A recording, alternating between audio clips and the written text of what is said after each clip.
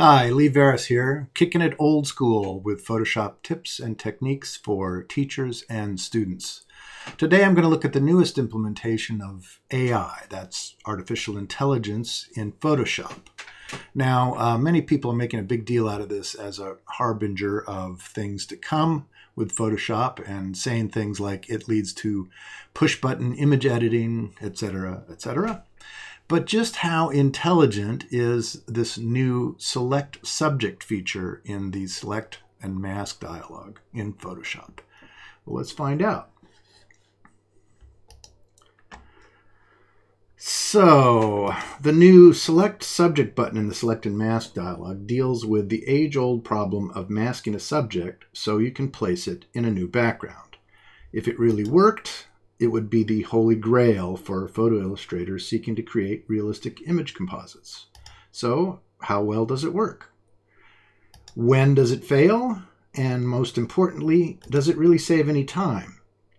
So, let's take a look at this.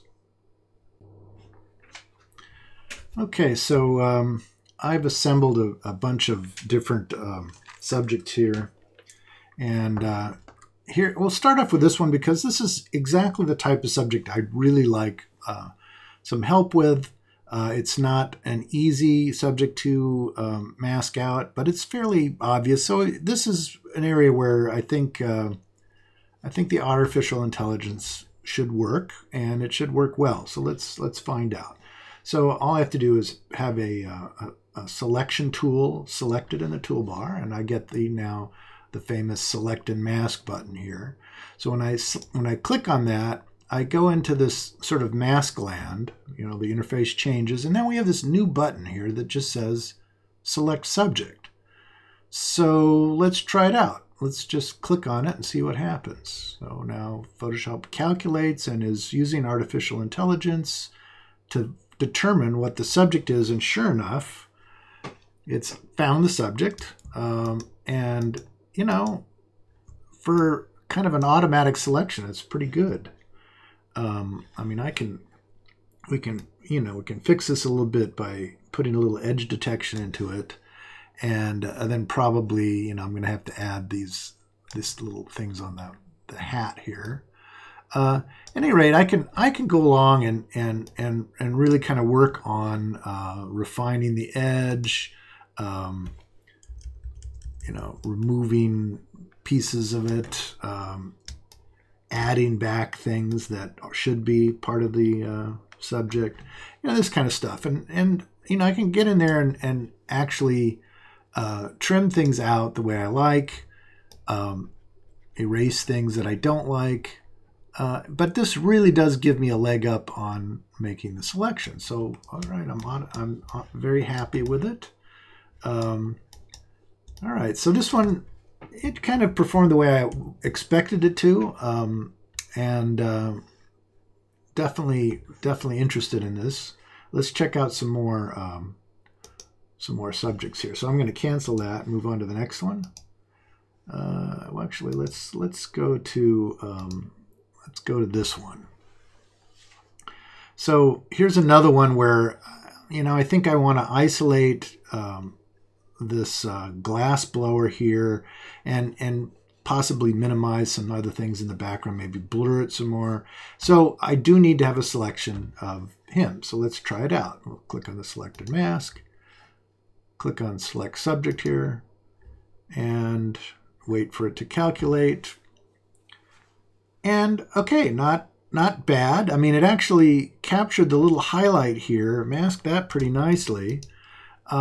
Yeah, there's things, couldn't really tell, I guess, that this was not part of the subject. It's included things that I need to subtract, not terribly hard. I can, just kind of paint these things out and then refine the edge and all that kind of stuff. So, but it's definitely given me a leg up here. I think perhaps if I had this was an infrared shot, if I had a full color subject, it might do a little bit better job at finding the edges.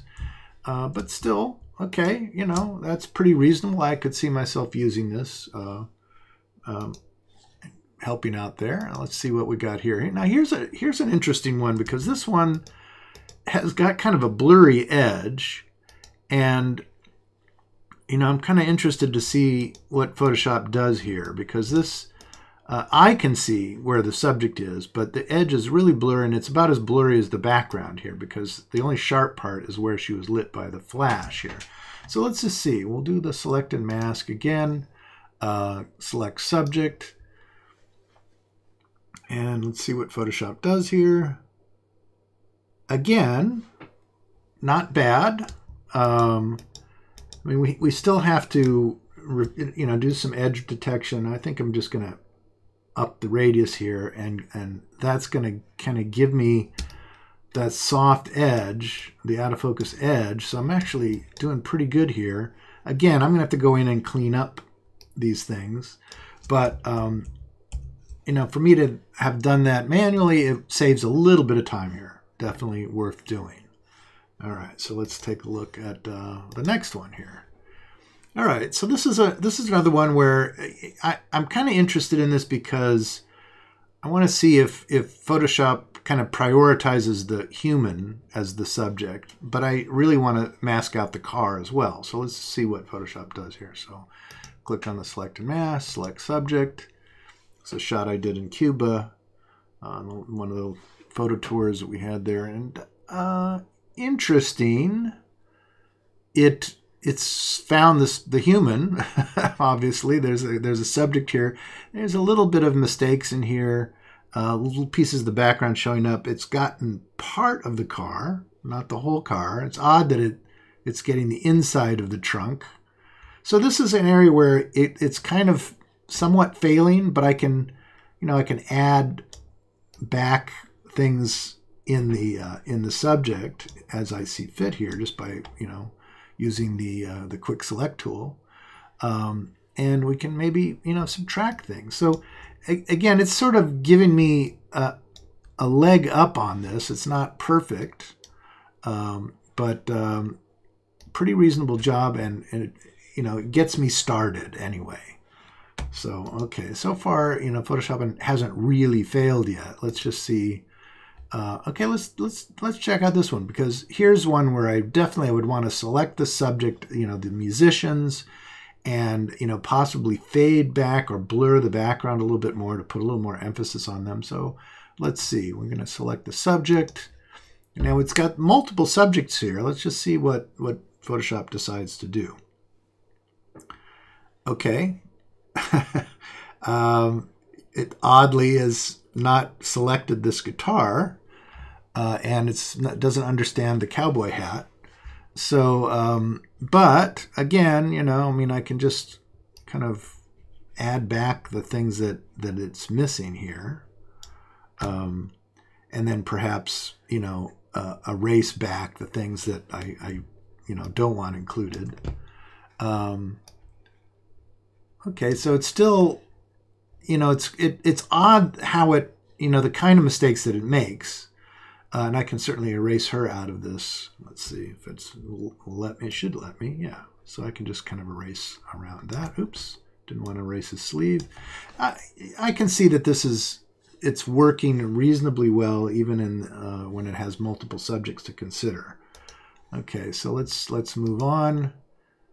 Okay, now here's one. Now, truth be told, I probably wouldn't go to all the effort to mask this subject out. I would probably look for some simpler approach to kind of emphasizing the subject. But let's just assume that I wanted to isolate the subject so I can maybe fade, desaturate the background a little bit, make this pop some more. I don't know. There's a reason why one might want to select that. This is extremely difficult, a lot of detail in this. Let's see what Photoshop does here. So we're going to select the subject. And I mean, it's hard to know, surprisingly, how well Photoshop is isolating the thing of interest in this picture. I'm pretty sure that the programmers at Photoshop have never seen a cranberry thrasher. So it's not like they're identifying this as an actual thing. It's somehow able to isolate it. Again, there's a lot of work that needs to be done. I have to come in here and clean up a lot of things. in the mask, but pretty impressive that it actually found that and determined that it was the subject. Okay, so let's move on. Okay, so I want to see if Photoshop can decide that the subject is actually the trains and not this guy. I want to see if it's really prioritizing humans at all. So let's do that. Let's hit the selected mask, select the subject. And again, not bad. You know, it's not perfect. It needs to be fixed up, but we can add back the rest of the train there. This time it ignored the person. So it's clearly not prioritizing people. It's somehow determining what the subject is, maybe by, you know, how big it is, or really hard to say, but this is starting to be pretty impressive that it actually found that. Okay, so let's keep going. Let's find something. All right, here's something where I definitely could use some help, because this would be just nuts to try and mask this out. And it's black and white, so it's maybe a bit of a challenge for Photoshop. Let's see if it can mask the tree against the sky. So let's go click on selected mask, select subject, and Photoshop is thinking, and well, it's clearly having trouble with this particular subject. Maybe it just cannot determine what the subject is. So let's try something. I'm going to crop it. I'll crop out the rocks in the foreground, see if we can get a little closer to the tree. And okay, let's try it again.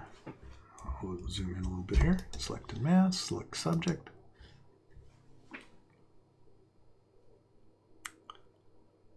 Okay, well, you know, this is perhaps not going to save me any time if I really wanted to mask this. This is a really tough one.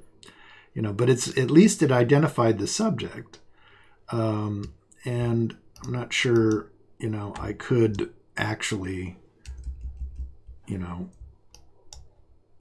maybe we could get this is one of those things that's just going to be really difficult to mask anyway. So, okay, we give it a fail there, but still, this is not really too bad. All right, now here's an interesting one. Okay, what's the subject, right? I mean, I would want to isolate the farmer and his bull. He's offering rides here. So let's try that. Select and mask, select subject,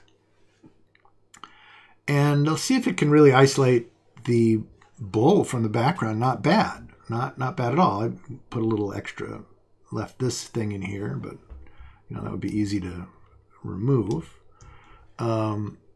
Really not too bad at all. I mean, it's clearly not an issue of isolating contrast to find the subject. It's actually identifying things here. So this is pretty impressive. All right, well, let's keep going. It's got a color. I know there's got to be something in here that just okay, so here, all right, let's see what it does with this, because what is the subject here? Let's find out. So we hit select a mask, select the subject. What does Photoshop think the subject is? Okay, well, it thinks the plant on the left is the subject. I was kind of hoping it would select both plants. And, obviously this is going to take some work to fix up. But frankly, I didn't really expect Photoshop to figure out what to do here. And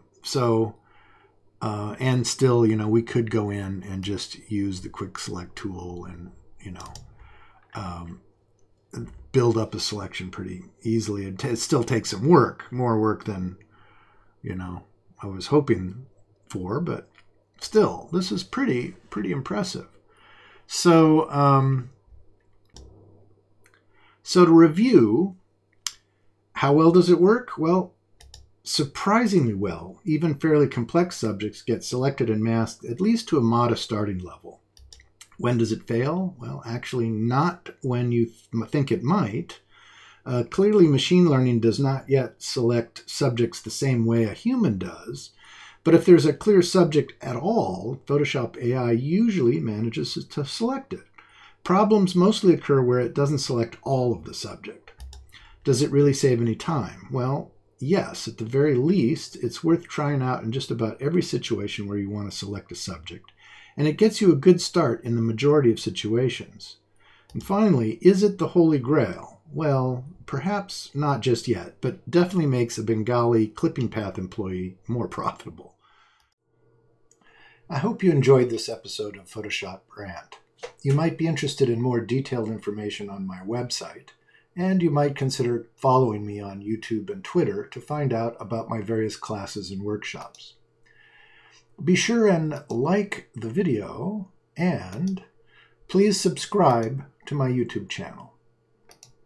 You might consider following me on Instagram, and I have 2 books in print available on Amazon in Kindle as well as paper versions: Mastering Exposure in the Zone System for Digital Photographers, and my bestseller, Skin, the Complete Guide to Digitally Lighting, Photographing, and Retouching Faces and Bodies. If you're looking for more in-depth Photoshop tutorials, I have a number of video courses available from my online school under the Education menu at Varis.com. And my latest Photoshop course is Complete Hair Masking, where I go into great detail on various old and new school techniques for creating great hair edge composites, including how to illustrate hair wisps using special brushes and stock photos of wigs, which I provide for download in the course. Thank you for watching. Post your questions and suggestions for topics to explore under the video, and I'll see you in the next Photoshop Rant.